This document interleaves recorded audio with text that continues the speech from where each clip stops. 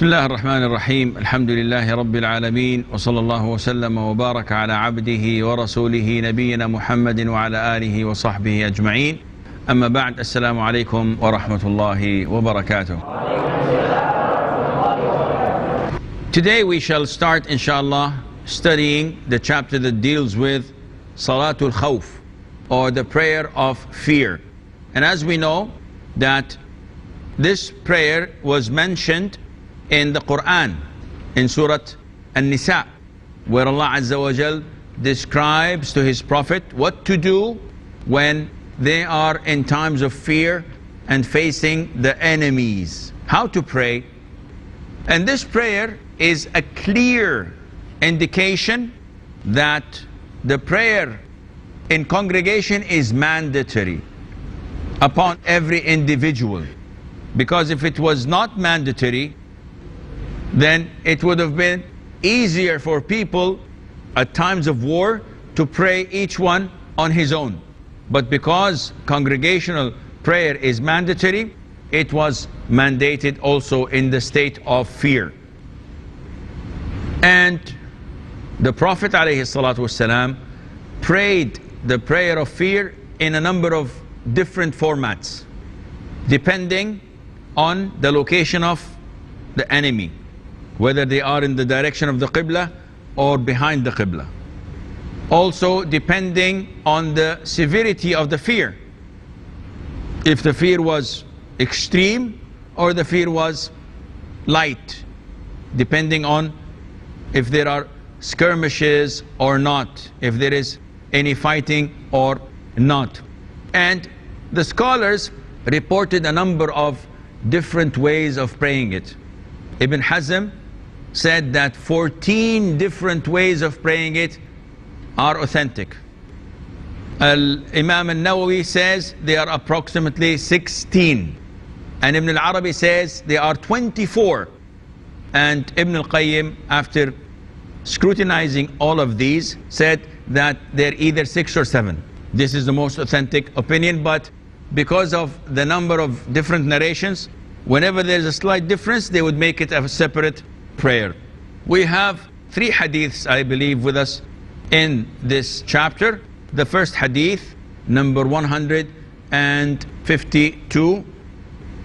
Narrated Abdullah ibn Umar ibn al-Khattab radiallahu anhu, the Messenger of Allah sallallahu alayhi wasallam led us in prayer during the days when he met the enemy in battle. A group of the Muslims stood up with him in prayer when the other group were facing the enemy. So he led in prayer those who were with him 1 rak'ah. They went to stand guard while the others came forward to pray with the Prophet sallallahu alaihi wasallam. So he led them in 1 rak'ah of prayer. Then the 2 groups completed in turn the remaining rak'ah. In this prayer, we see that the Prophet ﷺ led 2 rak'ahs, a prayer of 2 rak'ahs normally. He did not give any attention or special care for those praying behind him. 1 group stood guarding, and the other group prayed with the Prophet the first rak'ah. So the Prophet ﷺ prayed 1 rak'ah, finished his rak'ah, and stood up for the second. Once he stood up for the second rak'ah, the group that prayed with him the first left and took their guard. The other group who did not pray came immediately and joined the Prophet ﷺ in his second rak'ah. The Prophet continued his second rak'ah and finished his prayer and offered salam. And then each group continued their own rak'ahs on their own. Each group continued the remaining rak'ah on their own. Now, this format, the Prophet did not do anything extra to the 2 parties. He prayed 2 normal rak'ah, and they themselves prayed 1 rak'ah and completed it afterwards, though there was a big gap. The first group offered the second rak'ah after the Prophet ﷺ concluded his prayer, leaving a very big gap going in the direction other than the Qibla, moving, carrying the arm. All of this does not affect your prayer when you're praying the prayer of fear. Now we have another format And this is in hadith number 153. Yes, brother. From Yazid ibn Ruman, from Saleh ibn Khawat ibn Jubair, from one who prayed along with the Messenger of Allah sallallahu alaihi wasallam, the prayer on the occasion of Tahtul Riqah, fear prayer. A group of Muslims lined up for the prayer with the Prophet, while the other group faced the enemy. The Prophet sallallahu alaihi wasallam led those who were with him in one rak'ah of prayer and then remained standing while those with him completed the prayer individually. Then they left and lined up facing the enemy, while the other group came forward and the Prophet sallallahu alaihi wasallam led them in prayer, completing the rakat that remained for him. Then he remained in the sitting position while those with him completed their prayer individually. Then he completed the prayer with taslim. The one who prayed with the Messenger of Allah sallallahu alaihi wasallam was Sahal ibn Abi Hatma al-Bukhari. Hatma. Okay, that Salih ibn Khawat ibn Jubair, he is reporting this from a companion who prayed with the Prophet ﷺ. Now the prayer is different here. The prayer, the Prophet is trying to prolong it so that each one of the groups can finish his prayer with the Prophet, or at least have something to do with the Prophet. So the first format would be, the Prophet would pray the first rak'ah alongside one of the group with him. And then, after he finishes one rak'ah, he stands up for the second and he prolongs his recitation. The first group who prayed one rak'ah completes the second rak'ah, concludes the prayer, goes to the watch. And the Prophet is still in the second rak'ah. They finished their prayer ahead of the Prophet ﷺ, huh? They prayed with him how many rak'ahs? One. When he stood for the second, they stood for the second and finished their second and offered the tashahhud, offered the salam, then took their arms and went to the watch. The second group came and prayed with the Prophet ﷺ, their first rak'ah, which is the second rak'ah for the Prophet. Understood? When the Prophet sat for the tashahhud, he prolonged his tashahhud so that they would stand up and pray their second rak'ah, bow, raise their heads from bowing, prostrate again, and then offer tashahhud with the Prophet, and then the Prophet would offer salam and they would offer salam with him. And this way he was fair with both. He was fair with the first group who prayed from the beginning a full rak'ah with him, and he was fair with the second group who prayed a full rak'ah with him and offered salam. The first group managed to get takbir, the second group managed to get the salam. So this is one way of doing it again.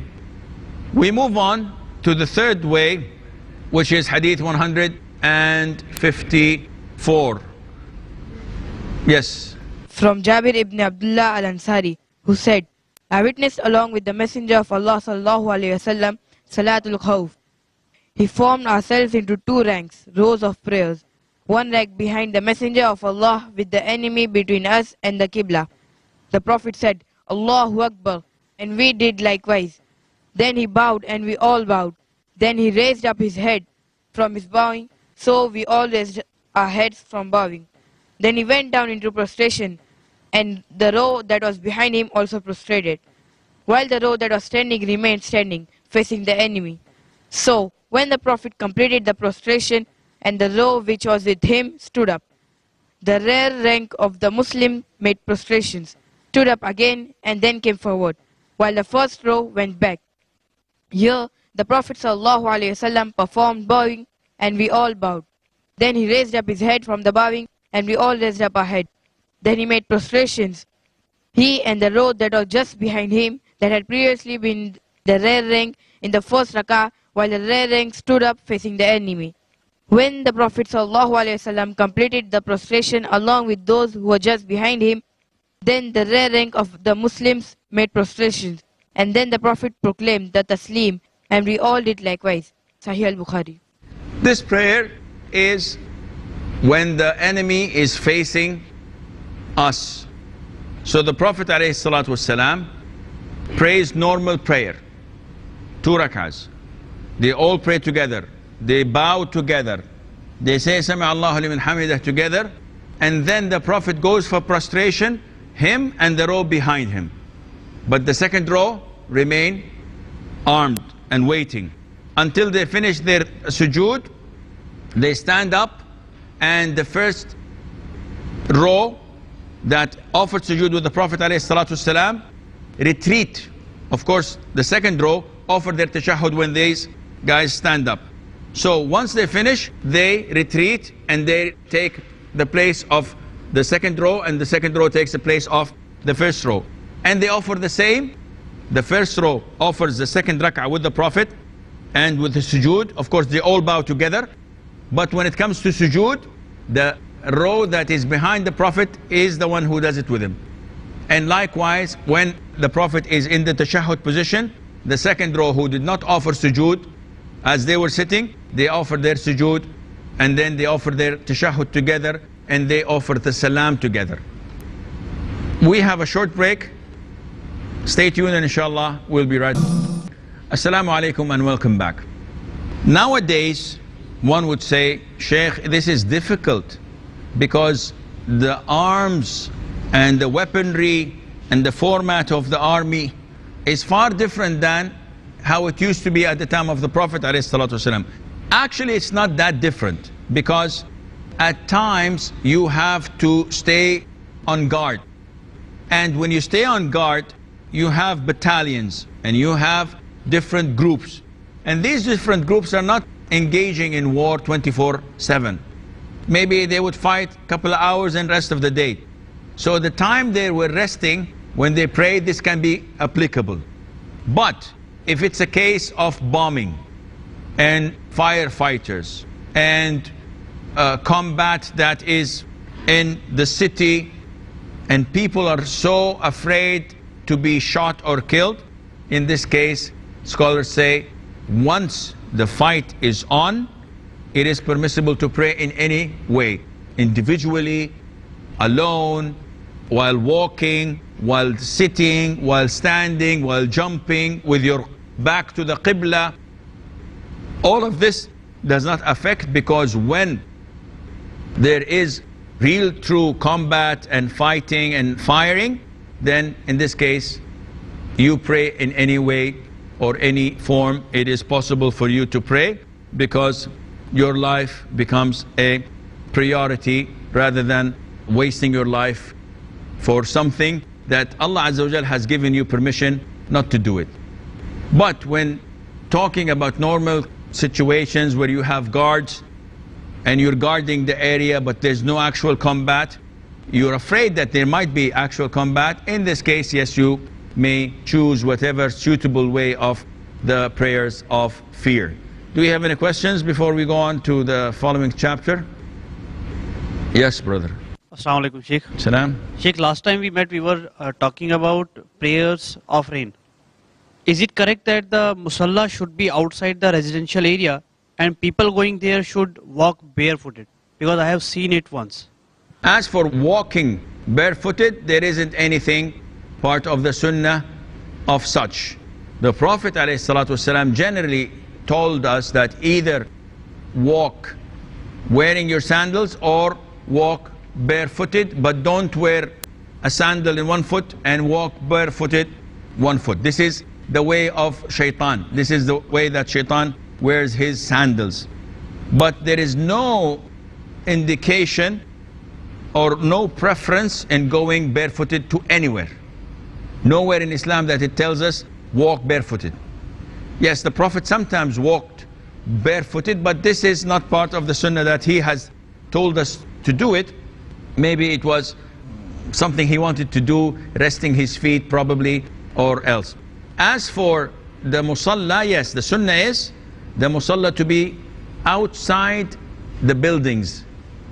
And this was applicable when you had few people.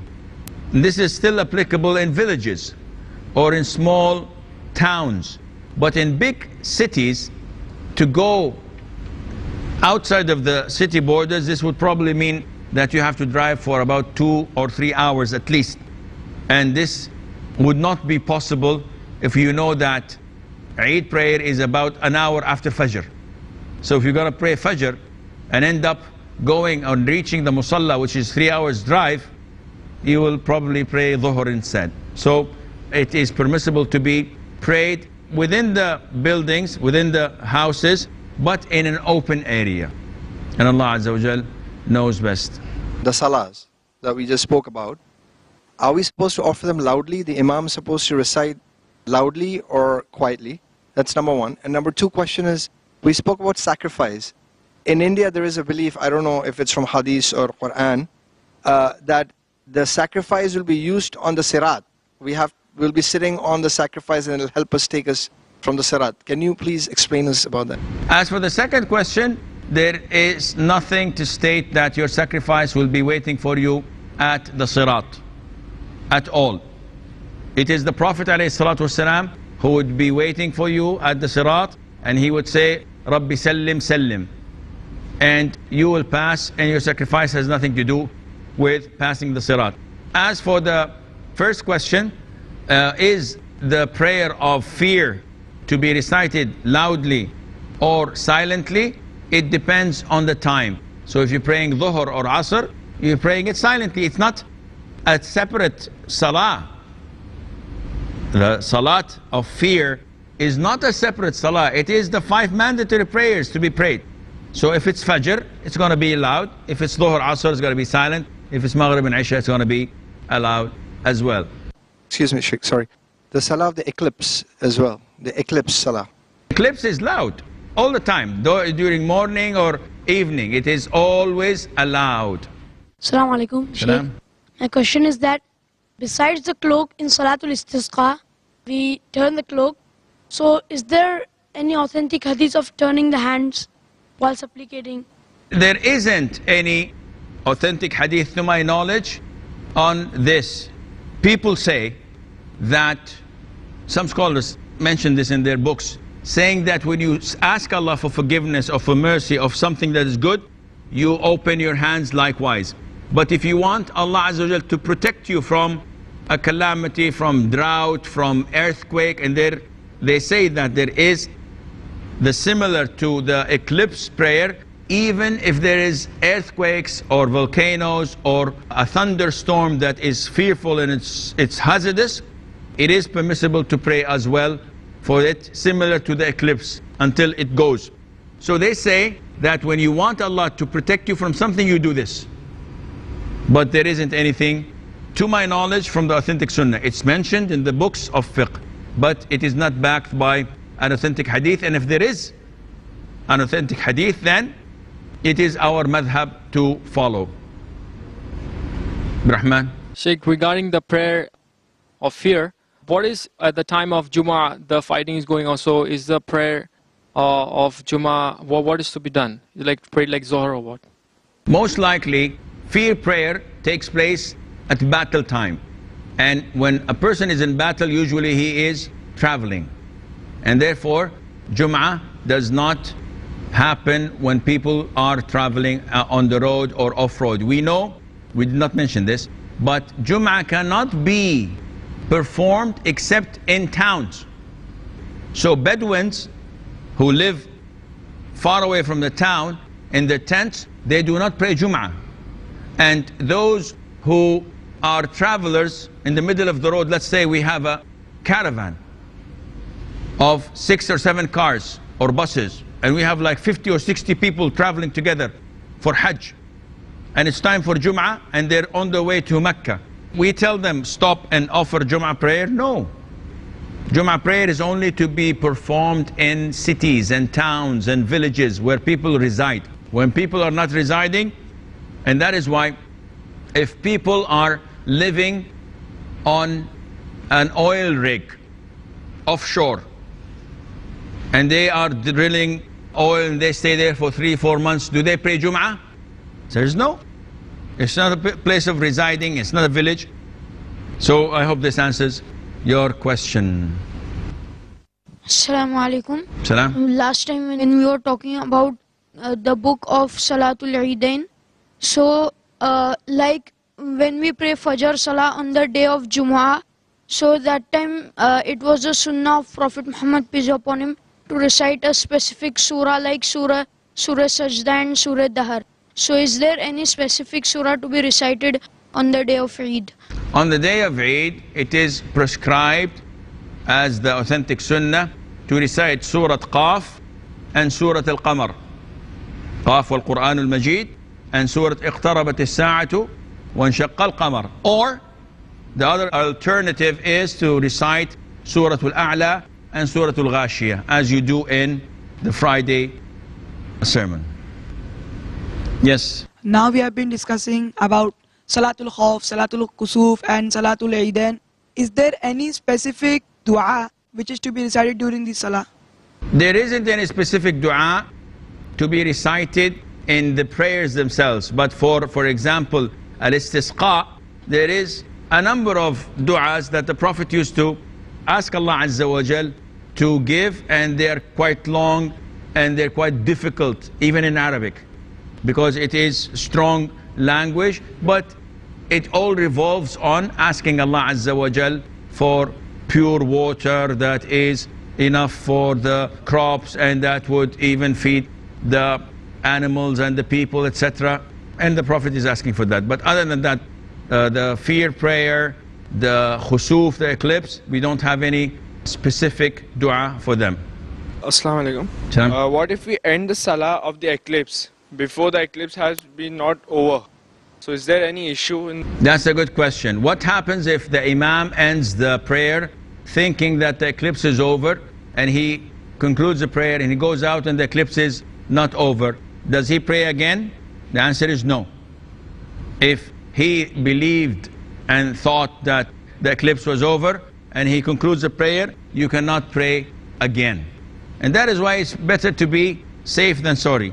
Prolong it. Even if the eclipse was over, keep on praying until someone comes to you and tells you that the eclipse was over, or if you feel that the eclipse is over and you conclude your prayer, this is sufficient. Assalamu alaikum. I want to ask that during Salatul Khusuf, if during Maghrib the eclipse arises, due to which we do not pray on Maghrib, and first we start with a Salatul Khusuf, and the eclipse is a bit long, and we have the fear that we'll miss the time of Maghrib. So should we conclude our Salah? With regard to your question, you should have started with Maghrib, because Maghrib's time is very limited. And as stated before, you could not get closer to Allah with any form of deed more and better than what He has obliged and made mandatory upon you. So you should have started with Maghrib and then went ahead with the eclipse. This is all the time we have. Until we meet next time, fi amanillah, wassalamu alaikum wa rahmatullahi wa barakatuh.